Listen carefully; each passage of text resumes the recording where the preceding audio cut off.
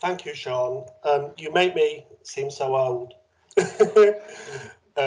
Okay, so I'm going to share with you my research on transitions into and through education, and I'm going to, some of this research actually comes from my last doctorate that I did at the University of Dundee with the wonderful Professor Divya Jindal-Snape, who is with us online tonight. So hi Divya.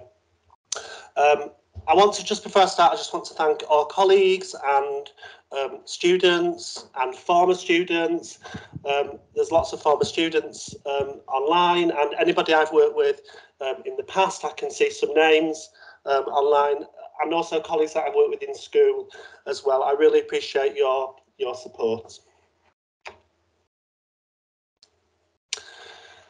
So what I'm going to do, I'm going to start by talking a little bit about myself, and without being, I don't want the focus to be on me, I want the focus to be on my research. But I'll explain to you why I'm going to do that in a second.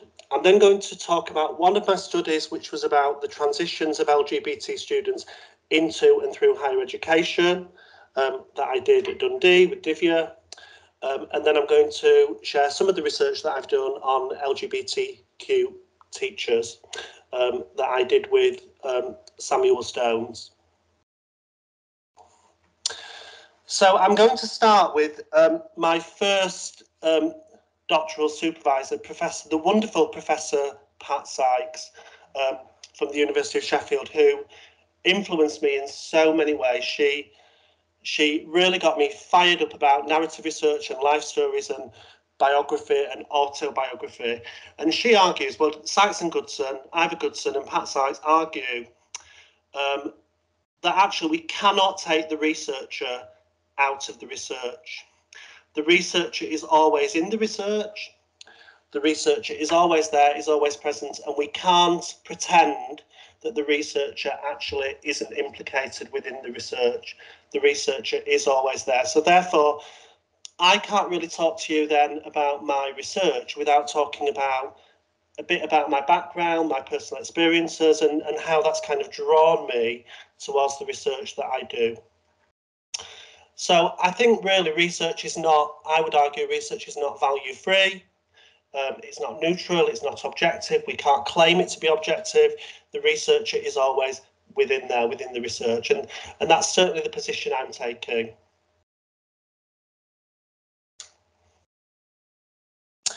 So the literature then has emphasised the role of life history and biography in giving voice. And giving voice to individuals who've experienced marginalisation. Life stories expose pain and suffering, but we have to be careful that we're not just telling lots and lots of stories about pain and suffering, although that needs to be acknowledged. We also want to tell stories of resilience and empowerment, because actually if we just tell stories of pain and suffering, although that is important, that only partially reflects the experiences of people. And actually many of these marginalised groups and individuals that I've researched with have been resilient in lots and lots of different ways. And I think it's important to capture not just the stories of tragedy, the stories of victimisation. That's really important. I think it's also important that we tell those stories of resilience and empowerment. Okay, so I wasn't born in 1969, a little bit after that. But in 1969, some of you will know about the Stonewall riots in the United States. So this was the time when homosexuality was illegal, and actually many LGBTQ people were criminalised and were arrested and attacked. And actually what then happened in this particular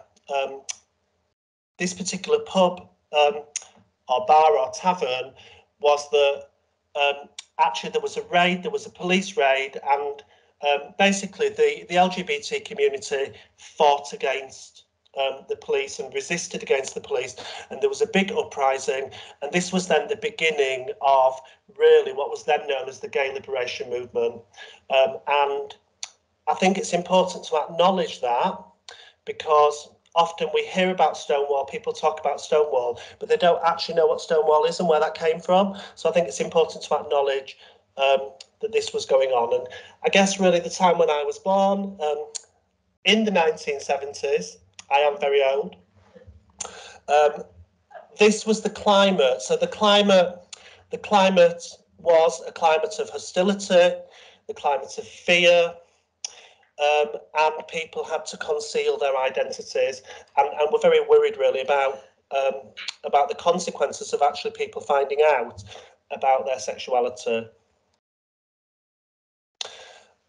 And then in the early 1980s, we saw all the hysteria about AIDS, and I was probably about 9 or 10 when this all took off, and all the media headlines about, you know, this is the gay disease, the gay plague, and all that sort of panic that stirred up about the LGBT community, and that was a really, really scary time.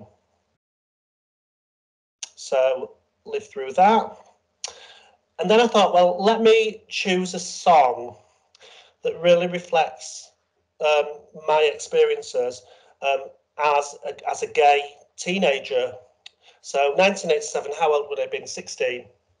And I chose Erasure because this was, I had this on repeat.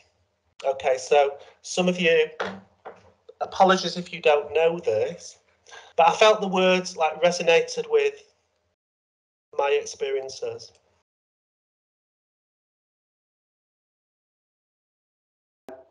Over and over again, listening to the words, thinking, actually, this is me. I'm really, really scared to actually come out and tell my parents. And how will they feel? What will they say? Will they reject me, etc., etc.? I can talk about this now because my parents are sadly no longer here, so I can talk a little bit about what happened. I wouldn't have felt comfortable talking about this if they were still here. But also the words of Savage Garden. So this is one of my favourite songs. It's called Affirmation. So my partner Stuart, who I hope is online, I haven't seen him. Hopefully he's there. So he knows that. Oh, he's put his hand up. There you go. So he knows that this is my funeral song. So I've already chosen my funeral song. So I just love the words of this song. And one of the lines says, "I believe you can't control or choose your sexuality," and I just love that. So as I was growing up under this era of Section 28. So we had the AIDS crisis, we had all the panic and hysteria about that, we had Section 28, and we had Margaret Thatcher. Okay, so following that famous speech, she introduced a piece of legislation called Section 28, which essentially prohibited schools from promoting homosexuality as a pretended family relationship. And what that actually meant when I was at school is that schools were then too afraid to address sexuality in any way because they were scared of actually promoting it. So I was subjected to the most horrendous, in the 1980s, the most horrendous homophobic bullying. Schools didn't address it. My school didn't address it because they were scared that if they addressed it, they would be deemed or accused to be promoting it. And that's because of Section 28. Now, Section 28 wasn't repealed until 2003, so it lasted a long time. And actually, its legacy, I think, lives on. So that sort of explains some of the context. But if we fast forward then to 2017, again, a Conservative government, let's have a look at the change. So I think that just illustrates how much we've moved on in the last how many years from the 1980s. However, we cannot assume that things are perfect, we cannot assume there's no problem. We still need to keep doing this really, really important work because we know there are still issues with homophobia, biphobia and transphobia, and we still need to do research that actually addresses these issues head on. But I like these words from Oasis. I know, Vicky, you like these words, don't you? You like this song, Vicky.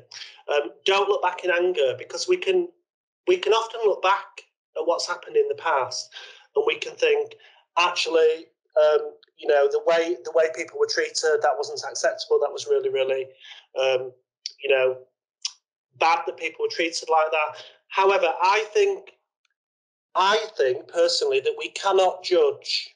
We shouldn't be judging the actions and the values of people in the past by the values of the present, because I think society has moved on. We're now much more aware. We're much more educated about these things, and therefore, I think we could easily look back in real anger and think, actually, that was terrible. That was terrible. That was terrible. But actually, what we're then doing is we're judging the actions and the values of people in the past by the values of the present. So I think that's just kind of my perspective, that I think let's try to keep moving forward, really. So, yes, so I did experience bullying in schools. My parents, actually, I didn't have the option of telling them I was gay because I was outed by a friend. So basically, I told a friend that I was gay, and he told his mum. His mum said that, you know, basically she thought I was a real risk. And she then told my parents. And what then happened, and I can talk about this now because sadly they're not here, but basically what then happened was that shut down all communication between me and my parents, essentially, because I'm from a working class background. Not that I'm not saying that everybody from working class backgrounds is negative, but my parents really could not accept, and we're going to think this was back in the 1980s, they really could not get their head around it. They really could not accept it. They didn't want to talk about it. They brushed it under the carpet. And actually, my father never talked about it. So I think that just illustrates the stigma and the prejudice that is surrounding sexuality. When I applied for my first teaching post in 1995, the chair of governors basically didn't want me to get the job. So the chair of governors said, obviously Jonathan's a homosexual, he's obviously going to be a risk to children. He didn't want to appoint me. And that was actually challenged directly in the interview, because at that time people were just a little bit more aware. But you know, we live through these situations and we emerge as more resilient people. I had negative encounters with the police when I was younger. So the police, I had interactions with the police where the police said, what would happen if we told your school that you were gay? Now, I could look back and I could think, well, actually the police were really homophobic, but actually I don't want to judge their actions and what they said to me by the values of the present, because I now know that obviously the police are having much more diversity training, it's much more inclusive, things are moving forward. But yeah, so I encountered negative, I mean, can you believe that I encountered negative interactions with the police? You wouldn't believe it, would you, Marlena? But I did. And then obviously having to repeatedly disclose my sexuality, this is an issue, isn't it, for all sort of queer people. When you meet people and they say, well, who's your partner? Then you've got to kind of out yourself every time. And you never quite know how someone's going to react. You know, they might be fantastic, they might be really positive, but they might not be positive. And, you know, you might get a negative reaction. So therefore, you tend to conceal. Lots of queer people tend to conceal their identities because of that fear that actually they'll get a negative reaction. More about that later. Okay, so this particular project that I did with Divya, hi Divya, at Dundee, I looked at the transition experiences of LGBTQ students moving into and through higher education. Now, what the literature says, and I draw a lot on the work of Eleanor Formby from Sheffield Hallam, because Eleanor's done some fantastic work in this field. But essentially, what we know is that students tend to be presented with the same very white curriculum, very male curriculum. A lot of the research they're presented with is research by white researchers or by male researchers. And we need to obviously diversify the curriculum. So the curriculum is often pale, male and stale, as those students said in Eleanor's study. What we know is that many LGBTQ students choose universities because of a very particular reason. They often think this is going to be a really supportive place, I'm really going to fit in. Often it can be because there's a vibrant scene that they can access. And they will avoid places that they perceive to be repressant or intolerant.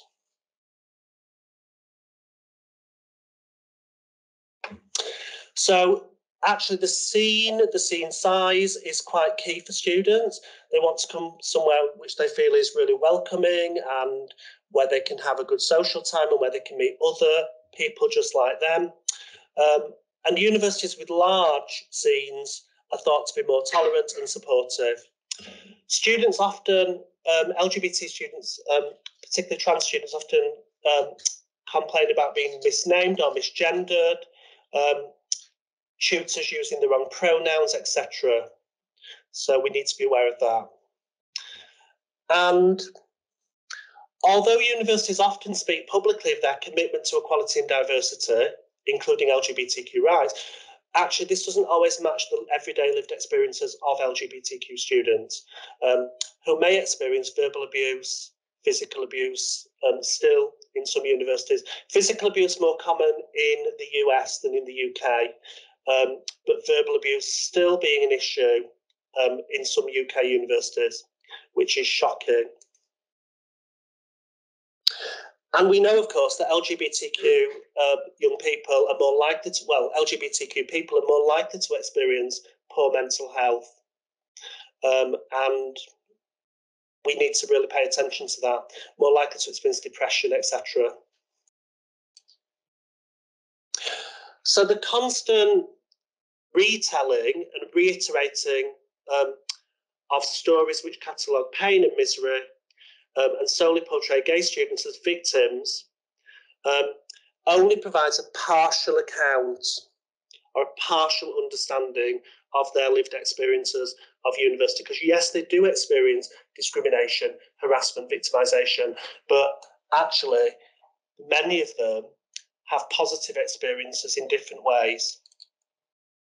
And I do draw on Mayer's model of minority stress as a conceptual framework, and this looks really, really complicated.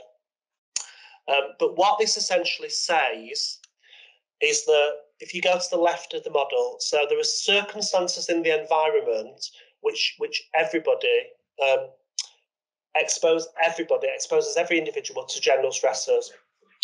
And those stressors could be to do with finances, relationships, housing, etc.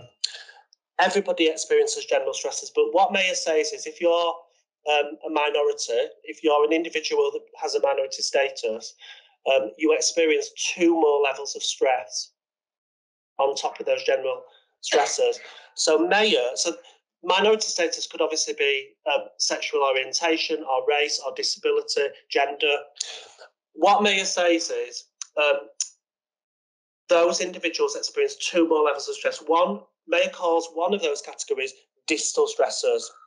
So distal stressors are external stressors, right? So they include things like prejudice. So they're coming from outside onto the person. Prejudice, violence, harassment, discrimination, right? But interestingly, Mayer also talks about proximal stressors. And I find this really fascinating. So proximal stressors are internal stressors. And that is when the individual anticipates that something bad will happen.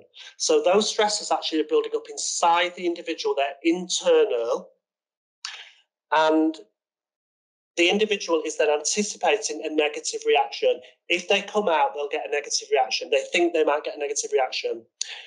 If they go on a bus, they might think that they'll experience homophobia or biphobia or transphobia.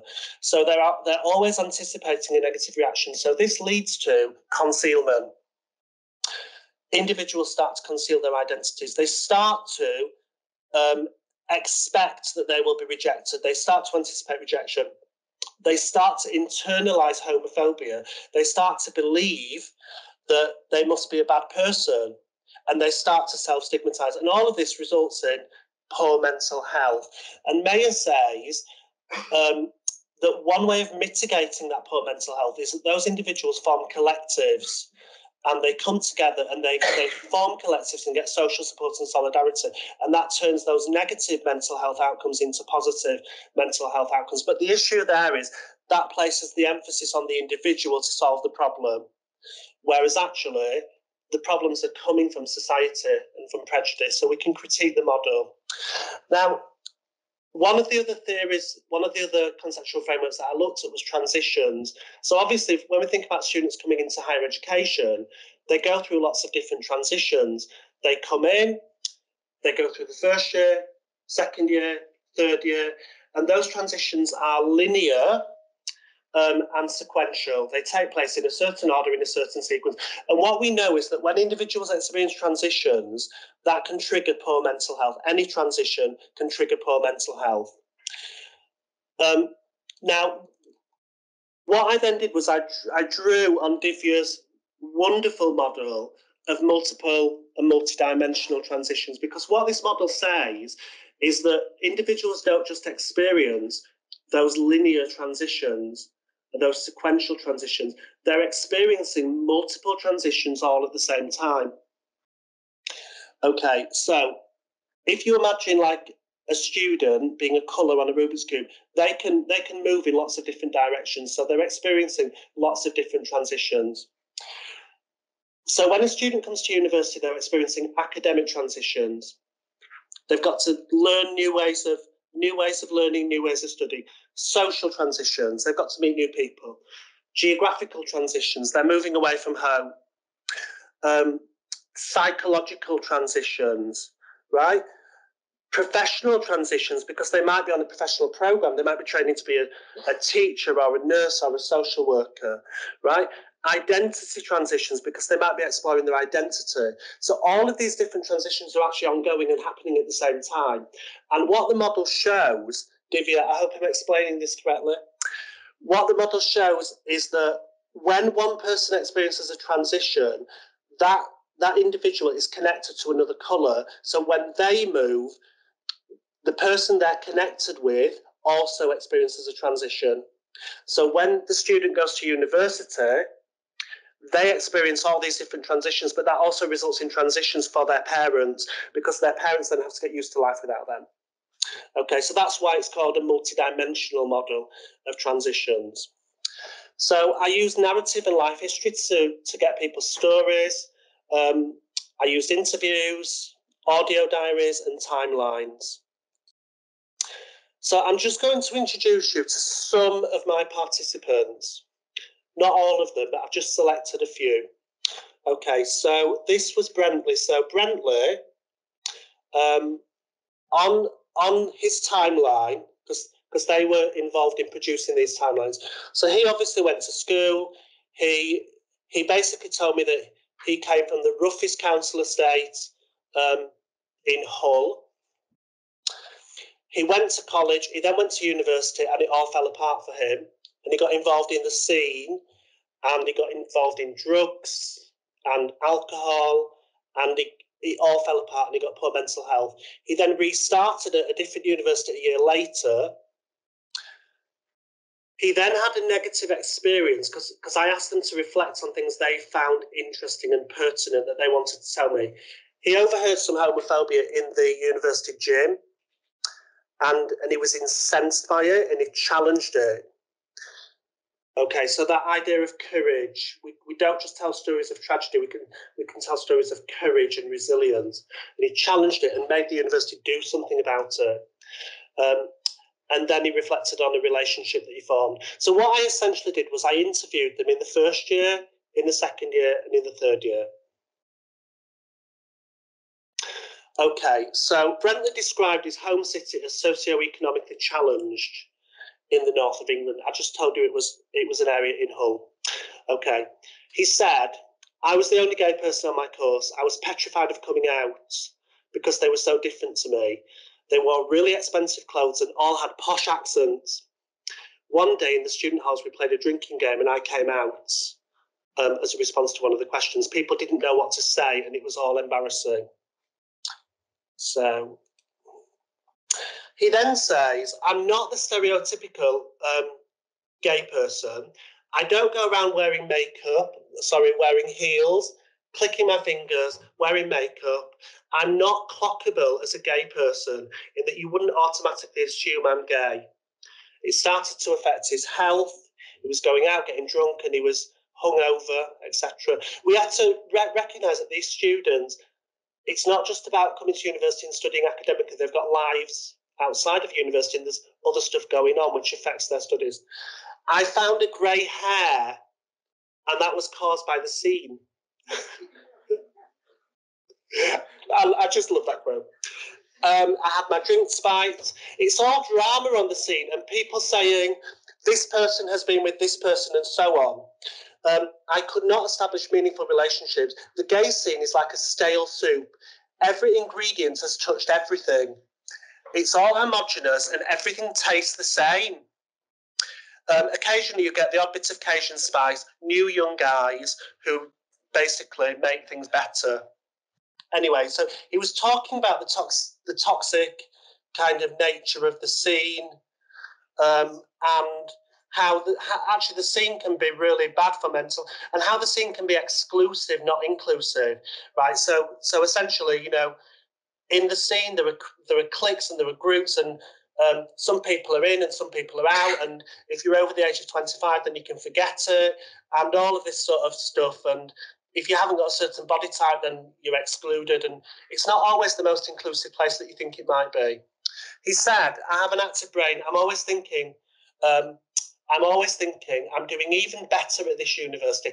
I'm knocking out 68s. I'm the course rep. I have potential.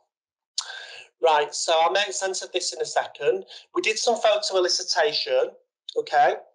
So he talked about being on the gay scene and taking drugs and fitting into a toxic scene culture. But then he says, being gay is only part of me. I'm also a runner.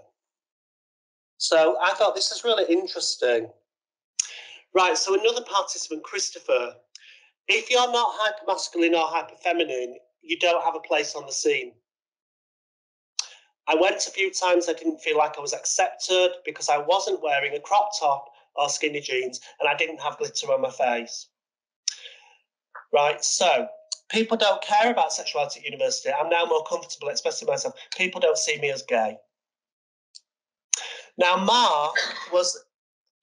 my thesis, I had to put under embargo because there's some very, very sensitive data in here that I'm not able to share.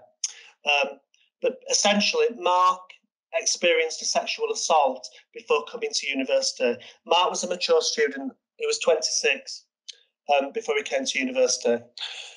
So because of that sexual assault, when he was at university, he had to have counselling. And the counselling service said to him, the university counselling service said, we don't deal with males that have experienced sexual assault. So he was like, I won't tell you what he said to me. It's all in my thesis, the stuff that he said. It's like really raw. He challenged the university and said, this is not on. This is really, really not on. How can you not recognise male victims of sexual assault, etc.? And he got the policy change. So when we talk about stories, that's what I mean about stories of courage and stories of resilience and stories of agency, where actually these are not just stories of tragedy, they're making a positive difference. But he did say they take a long time to teach you nothing at university. They could have sat me down in 10 minutes and taught me how to do X, Y, or Z. I feel like I'm being held back. We studied a whole module on health and safety. But he'd actually done health and safety because he'd worked before he'd come to university, so he didn't need to do all of that and spend a whole module doing it. So he was really frustrated with university because he just felt he was being held back. Okay, that's what he said. For him, university was a second chance. He knew what it was like to work in a rubbish job. And he said that he got abused. He was wearing a long pink jumper with the word equality on it, and someone shouted a word. They laughed at him, and he just thought, that's pathetic. And he said, words like that, actually, they're not going to affect me because actually I am gay. So if you tell me that I'm gay, that's not going to affect me. That's who I am. So yeah, you're right, I am gay. I mean, obviously some of the words are really offensive, but he was like just taking ownership of some of the language and labels that people were assigning him. Now, Elizabeth was an interesting one because two things with Elizabeth. So she didn't see herself as academic. She'd been told that she was an underachiever at school. She went to university and she just excelled academically. And she didn't realise that she'd got that in her to do that. But she was training to be a teacher, and in her second year placement as a trainee teacher, overheard two teachers in the staff room making a homophobic comment.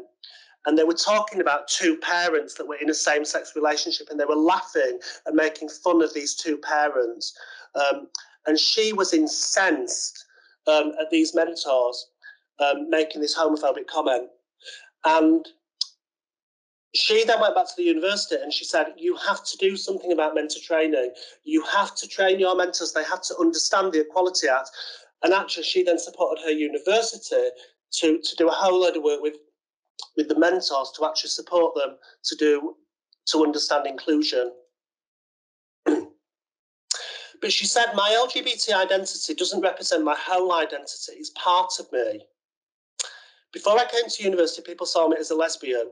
But when I came to university, I decided that I could be whoever or whatever I wanted. I pushed back my LGBT identity a little, and although I've developed friendships with other LGBT people, we don't just talk about being LGBT. We have other interests. So she really valued being at the university. She was labelled as underachieving. Since coming to university, she was diagnosed with dyslexia. Now she loves learning. She's getting 70s and 80s in her assignments, and she's beginning to see herself as an academic, and she's reinvented herself. So this is about identity work. Now, Andy was trans and uses they, them pronouns. So they were also a trainee teacher. So Andy says, I'll read this out. I met the head teacher, so this was on a placement. I told them I'm gay and transgender. I asked them how I would be supported. The head seemed a little defensive and said, there's no discrimination in the school. I then asked them how they would refer to me with the children. The head replied by saying that I would be known as Mr. X. I explained that Mr. was not my preferred pronoun because I identified as non-binary. The head basically said it would confuse the children to refer to me by any other pronoun, and there was nothing he could do about it because all teachers are known as Mr., Mrs. or Miss. I didn't want to come across as confrontational or worse, risk failing my placement, so I just went along with it. And I thought I'd better just keep my head down. However, inside I was upset, I was angry, I was repeatedly being misgendered by children and staff and felt like my identity as a non-binary person was completely disregarded. I realised I was a guest in the school. I didn't have any power and I needed to pass the placement. This was the last time I discussed it with the head. I never discussed it with the school-based mentor. Now, what then happened is Andy then went back to the university and again said, we need some equality training for mentors. They need to understand how to support non-binary staff in school and non-binary trainee teachers. Okay, so Andy said people shouted vermin by saying you're going to get AIDS. People shouted abuse by saying you're going to get AIDS or you are vermin. Someone said you should be exterminated. Terrible. Andy then needed a lot of mental health support in university to get over some of these problems. So what I then did with my data was I went back to Mayer's model. Mayer said in that original model, the minority identities, the way that they mitigate stress is they actually form collectives, and they group together and they form these groups. Now, in the middle, through my data, I identified that they actually mitigate stress in a lot of different ways, not just by forming groups. So yes, they form groups, but also they reach out to friends and family.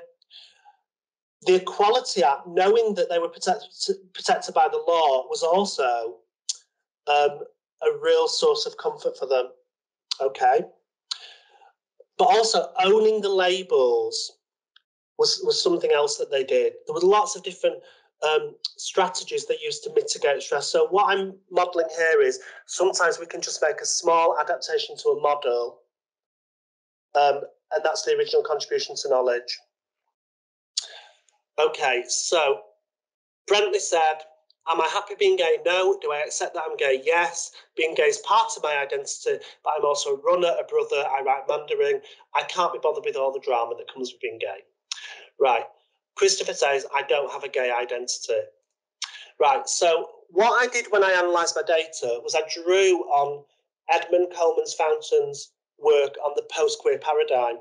So Coleman-Fountain interviewed some young people, and he discusses how young LGBT individuals situate themselves within what is called a post-queer, or sometimes it's called a post-gay paradigm in the literature, which means that they resist being defined by their sexuality or their gender identity, and they see their sexuality as a component of their identity, but not the whole of their identity. So it's just an aspect, but it's not everything. And I could relate this to a lot of my participants. So they chose to embrace the narrative of emancipation, in which sexuality and gender identity are not the prime aspect of a person's identity, because they didn't want to get locked into those labels, into those negative labels, and they wanted to claim an identity as an ordinary person. That's Coleman-Fountain's word, this idea that sexuality doesn't have to be the be-all and end-all, it's a component of who you are, but actually you might be an academic, you might be a runner, you might be a brother, you might be a sister, you might be a partner, you've got other identities, you've got those multiple identities. They refuse to be positioned within a hierarchy of sexuality and gender, which is embedded with assumptions and stereotypes. So they refuse to be pinned down by those labels. They refuse to be associated with stigmatization and negative stereotypes. Most participants in my study, they didn't reject the labels. They accepted that they were gay or lesbian or trans. They didn't reject them, but the labels were not the whole of who they were. That they were just a component. They didn't use the label to describe. The label wasn't a prime aspect of their identity. So what I then recommended from my data was a whole institutional approach to LGBTQ inclusion. I was able to synthesize my data and essentially come up with a model or a framework that supports a whole institutional approach to LGBTQ inclusion. Okay, which puts leadership and management right at the top, right in the centre of that model. So it's got to be a really key strategic priority. But can I just say that my participants said, putting a rainbow flag on the campus is just tokenistic. It has to be embedded in the curriculum. And they said to me, we have to see our identities in the curriculum. We have to be visible in that curriculum. Models of partnership with students, so working in partnership with students so that students can become real agents of change. Okay? Thinking about placements and how we can train mentors and work with mentors, really, really key. Thinking about the campus environment, the physical environment, but also the emotional environment. Is there a sense of belonging? Do they feel that sense of belonging? Thinking about training for accommodation teams, staff who work in accommodation, because that's where lots of queer students will experience discrimination within accommodation. So training for accommodation teams, thinking about marketing, thinking about open days, all of that. We need to think about the whole of that, the whole institutional approach. And I was able to map kind of all of my data onto that model, really, to create a really, what I think is a really useful model. Okay, so Sean, how long have I got? Okay, so the research that I did on LGBTQ teachers says that LGBTQ teachers, queer teachers, are required to negotiate their personal and professional identities. So in other words, okay, so the literature says that if you are LGBTQ as a teacher, you're a teacher, you either separate your personal identity from your professional identity and keep it completely separate, okay? So you split the two, personal, professional, okay? Or you intertwine them and you use your personal identity within your professional work to advance equality and social justice and inclusion within your professional work. Now, so the literature describes queer teachers as knitters, quitters, or splitters. So knitters, they knit the two identities together. Splitters, they separate the identities. Quitters, well, they've experienced so much discrimination that they just leave the profession completely. But also what we know from the literature is they adopt these techniques of passing and covering. So they will pass off as being straight, or they'll cover up their sexuality by making up a relationship, by making up a heterosexual. I had to, when I was a young teacher, I had to pretend that I'd got a girlfriend. My head teacher knew that I was gay, but he pretended that I'd got a girlfriend, because what he was actually saying to me is, don't you dare come out and say who you are. So we'll just pretend you've got a girlfriend. That was my head teacher. And I've got my wonderful colleague, Jane Stoko, who I used to work with in Barnsley there. So, yeah, interesting times. So Jack was a head teacher. So I interviewed some LGBTQ teachers. Jack said, the repeal of Section 28 has changed things, but because it was repealed in 2003, it's a delayed reaction. Things didn't change in 2003, it took longer, and it wasn't really until the Equality Act that we started to see that change. And also changes to the Ofsted framework. Right, this was shocking. So he said, so Jack was a head teacher. He said when he started teaching in 1996, the culture was very different. His first school was in Leeds, but he lived in Manchester. He wanted to keep his personal and professional identities separate, so he made a conscious decision to look for jobs well away from his home, jobs on the other side of the Pennines, so that he could keep his personal away from his professional. But this was the shocking story. Early in my career as a head, we used a local authority pool system for teachers to apply for jobs. Teachers applied to the pool and could be recruited to work in any school in the local authority. The local authority did the shortlisting, and then the heads looked at the application forms for those who'd been shortlisted and offered interviews in their schools. I remember in 2005 going down to the teacher's centre and I took a batch of shortlisted application forms. We needed a newly qualified teacher and I was desperate to appoint someone into the role. I pulled out one application form and was puzzled as to why someone had drawn a big star with a circle on the application. He questioned what this meant and said, what do these annotations mean? The local authority officer replied, the candidate was worthy of being interviewed, but as a shortlisting panel, we felt it necessary to draw attention to the fact that the candidate was obviously gay.